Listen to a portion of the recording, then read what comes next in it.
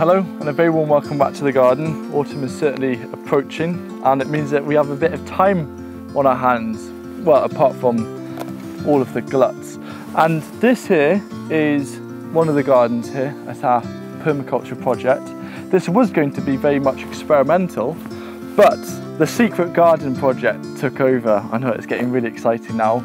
It's almost time to announce it. So this kind of just turned into where all of the spare seedlings would go. And next year moving forward, because this is going to become more perennial based for the rest of the site, I thought this would be a great example to almost create a staples garden and grow a lot of it to help with self-sufficiency. And it's split up into a bunch of raised beds. We've got 12 raised beds here. So I thought I'd run through the process of how I do a garden plan, just very simple so you can understand it, because it's a great thing to do over autumn when things are still fresh and you can still look at things and, you know, I've got some nice peas to snack on, but also over winter.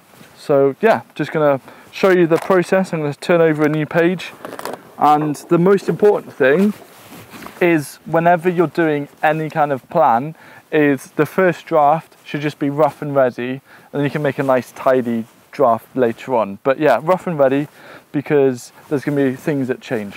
For any kind of garden planning, you want to start with the base map. This is just taking into account all of the physical kind of permanent structures that aren't going to be moved.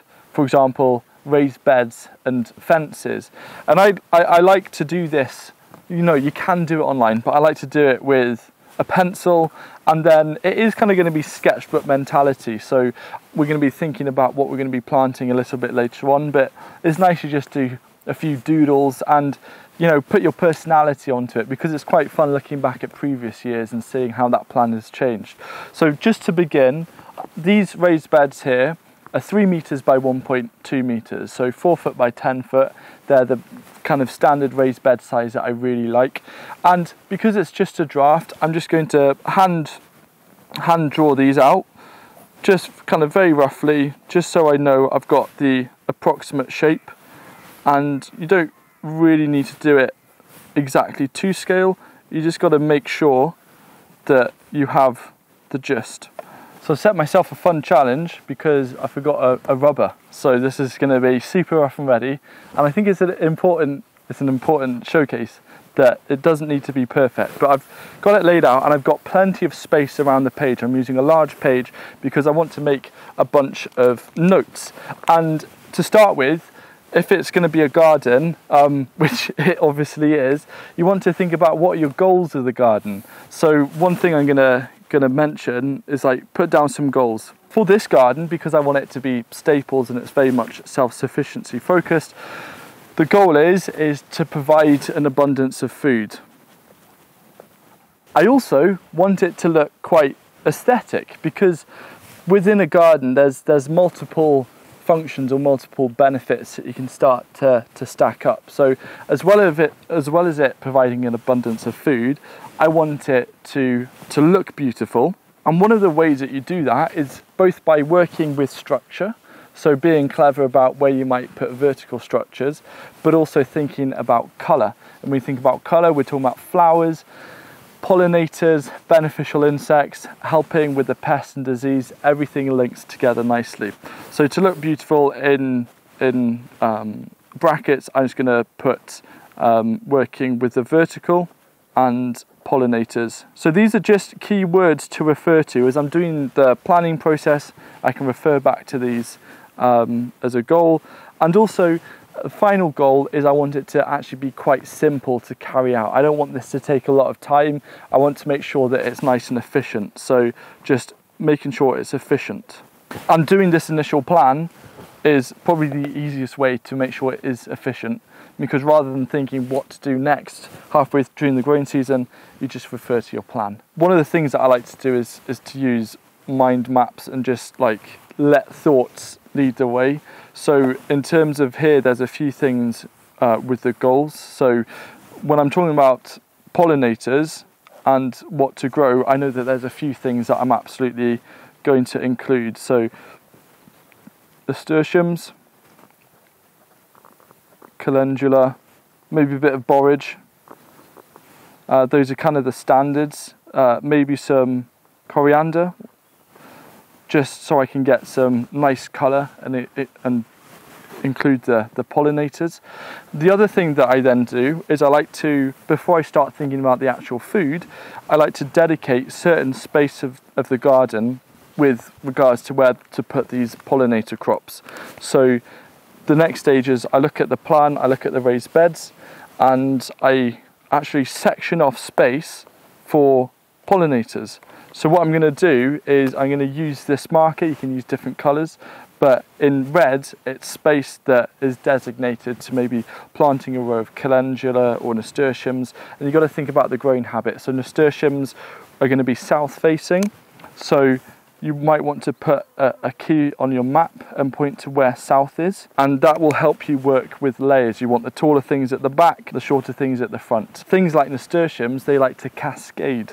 So I think some nasturtiums along the edges would work nicely. And because I like to keep these pollinator sections kind of very polyculture-y and wild, I like to just block off, say, a third or a quarter of a raised bed at a time, and then work with that. And I like to make sure that I have it spreading throughout the garden.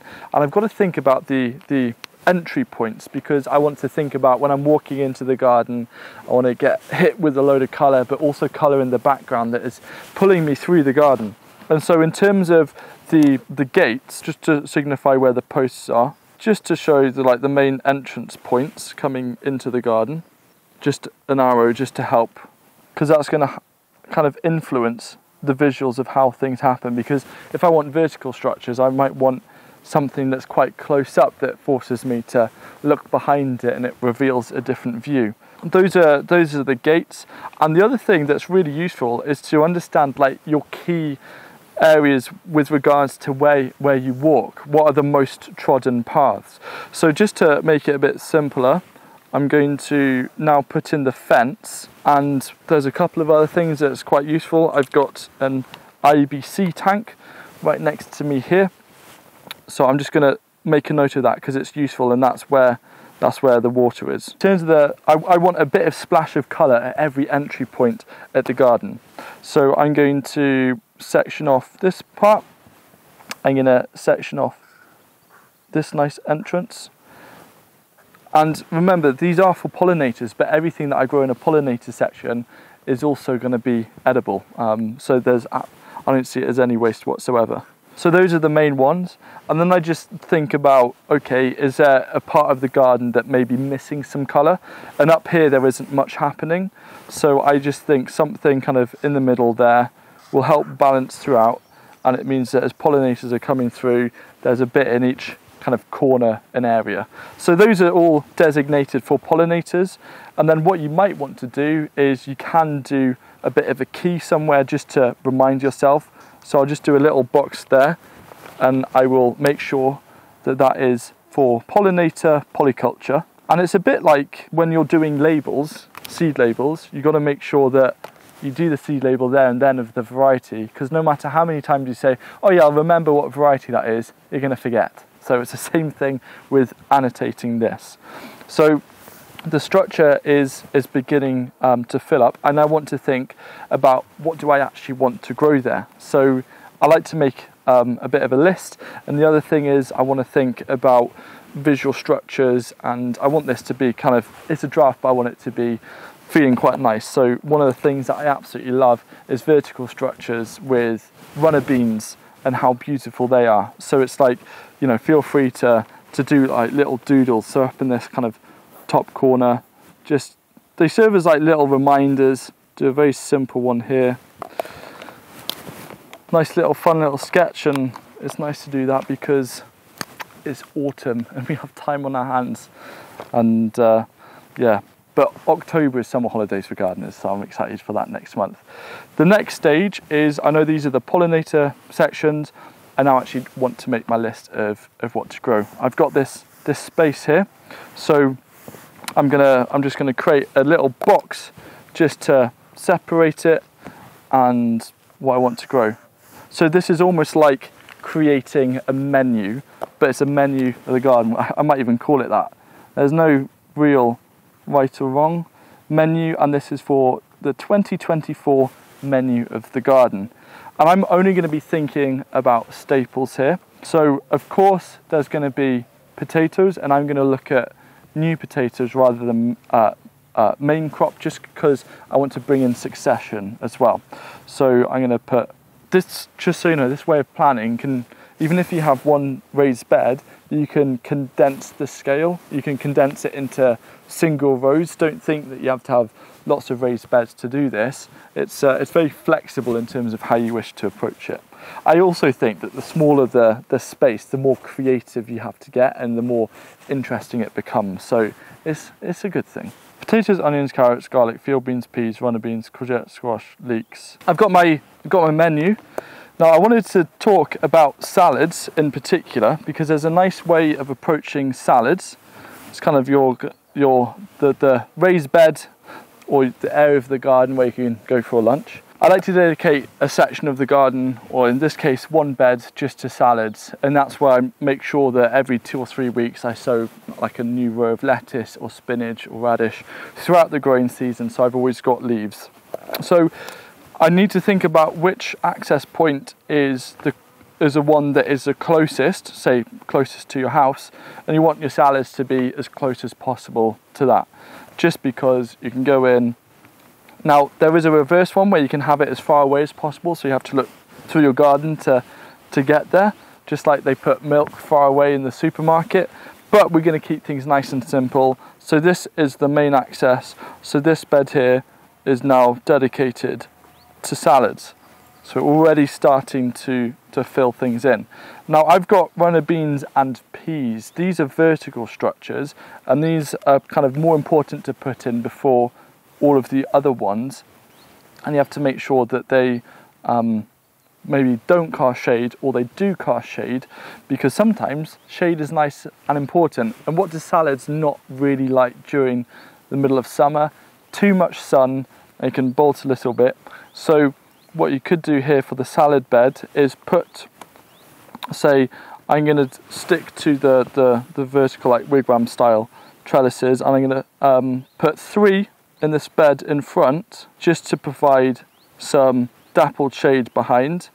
And I'm just going to put RB for runner beans, and because that is a bed of legumes, and they'll be I'm going to put field beans in there as well, just to keep things easy. I don't follow crop rotation, but sometimes it's easier to group things together. So we've got field beans. So when you've done something, I can then turn that into a plus, just so I know I've already got runner beans. That's more than enough. Field beans, got that as well. Peas is next. Again, they do like vertical, and they do need quite a lot of harvesting, but I'm going to have them a little bit further away.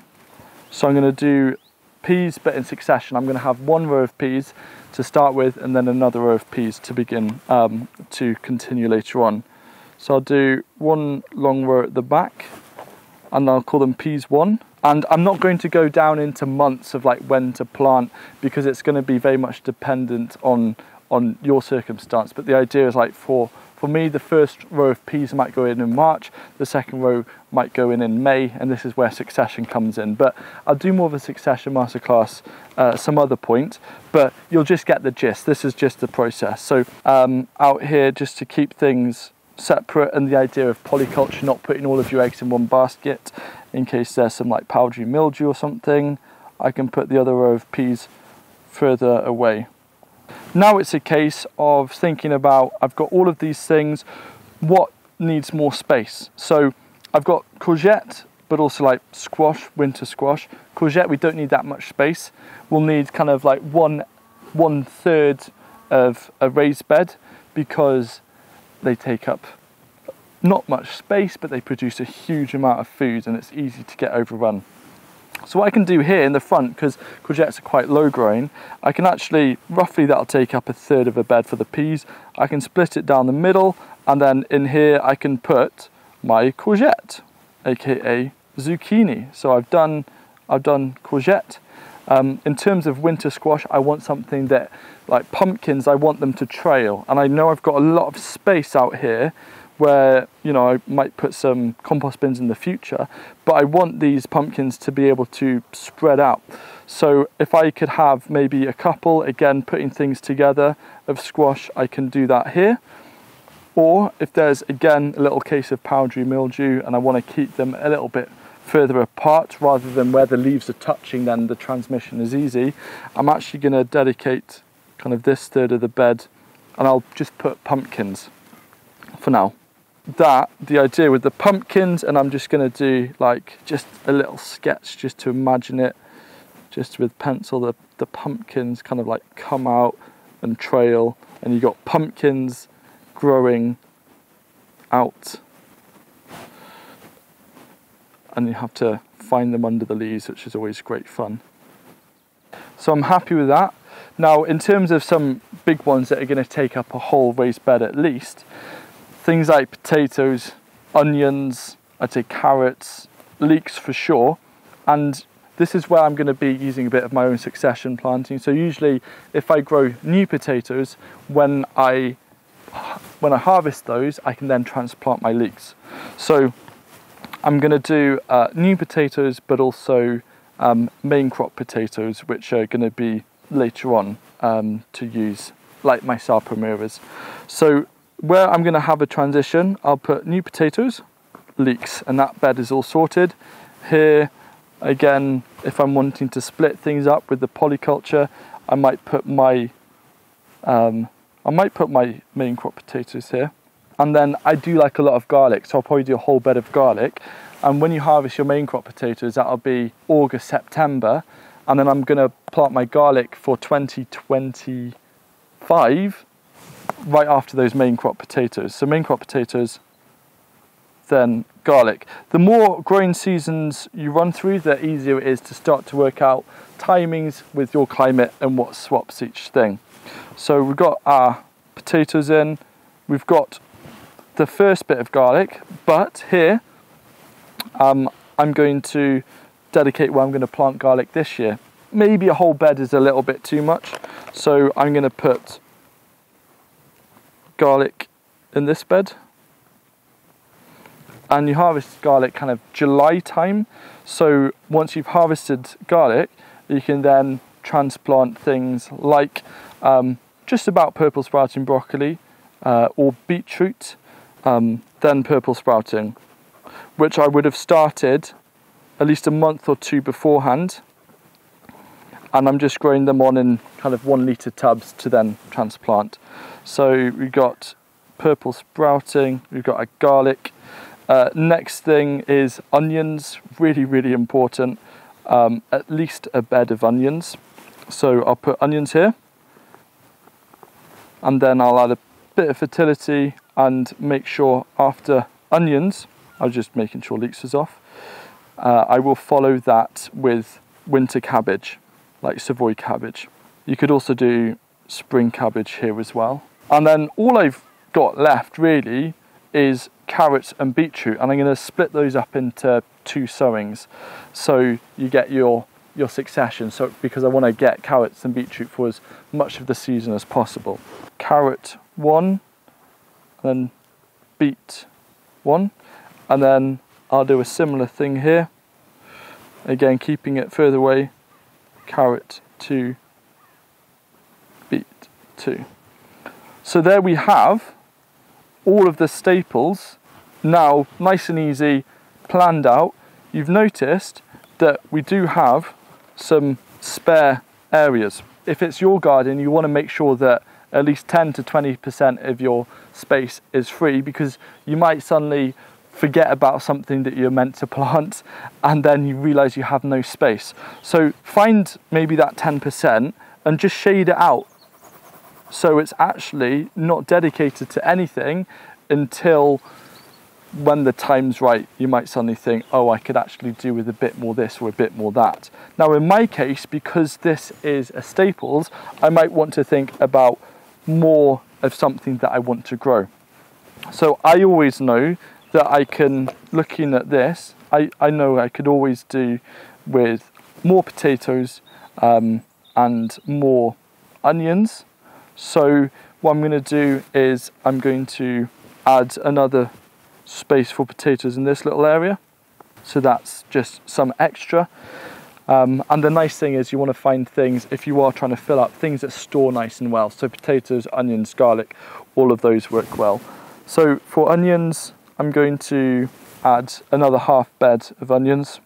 And then because this is connected to the rest of the growing site, I do want a little bit of space for where I might have extra of something, or I might be growing a particular variety and it doesn't fit in the secret garden. I still want to be able to grow it. So I'm also going to shade off this area here and this area here to dedicate for that.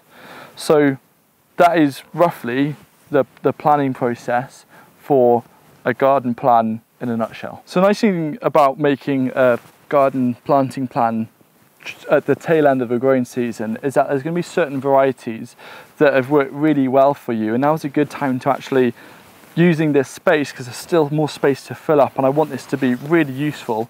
And I might not actually need to make a nice tidy version, but I might want to laminate it and then I can use it next year. But keeping track of the varieties that you really like, I like to call them kind of like hero varieties, ones that I know are my defaults or go-to varieties. So I'm actually going to use this like little section here to talk or to mention my hero variety. I can't even spell. Just so you know, I learnt to spell Welsh before English, so it's my second language. Anyway, I got there in the end, I think, but it's a bit of fun. So I'm just going to list some of my ones. What I'll do is like, whatever the crop is, say beetroot, I'll do that in capital and then the variety in lowercase. Yeah, I'd say make a little note of challenges of the prior growing season, because you can just at least bear this in mind for the upcoming growing season rather than thinking actually it's okay and then forgetting about it and then it happens again. So one might be like you want a bit more of an established irrigation setup, or perhaps you had a huge amount of slug damage. So it's just making notes of this year's challenges ready for next year.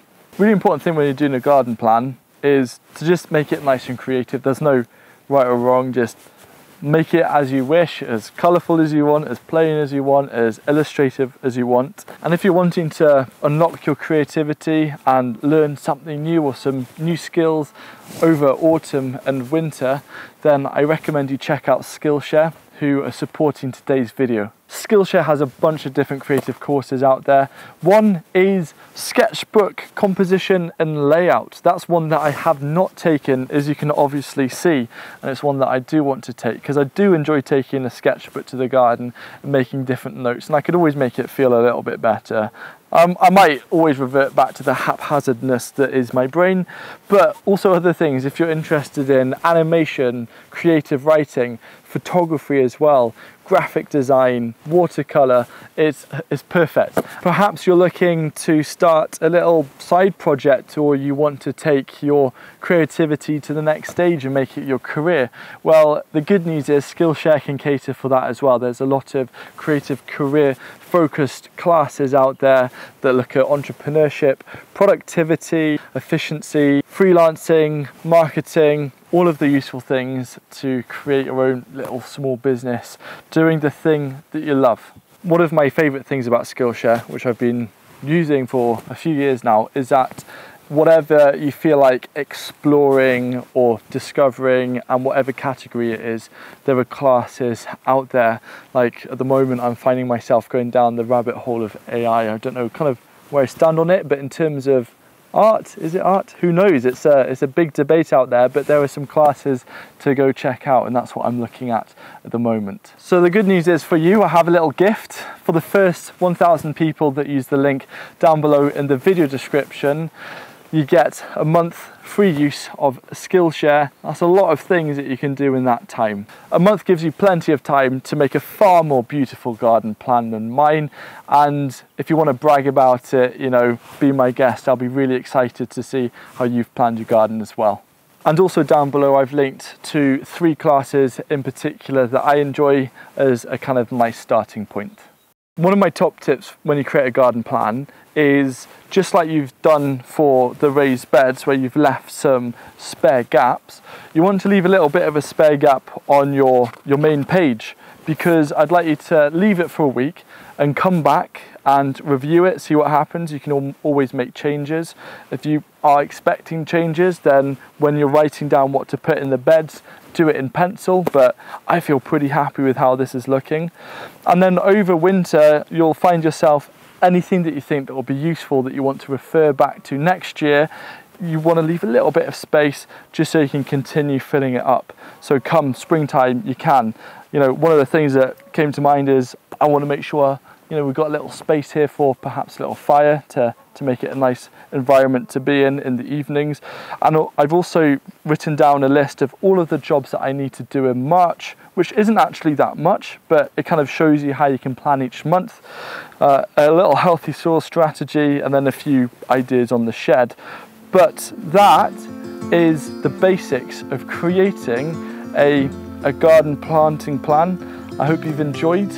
Thanks again to Skillshare for supporting today's video, and I look forward to seeing you again next week. Any questions, let me know down below.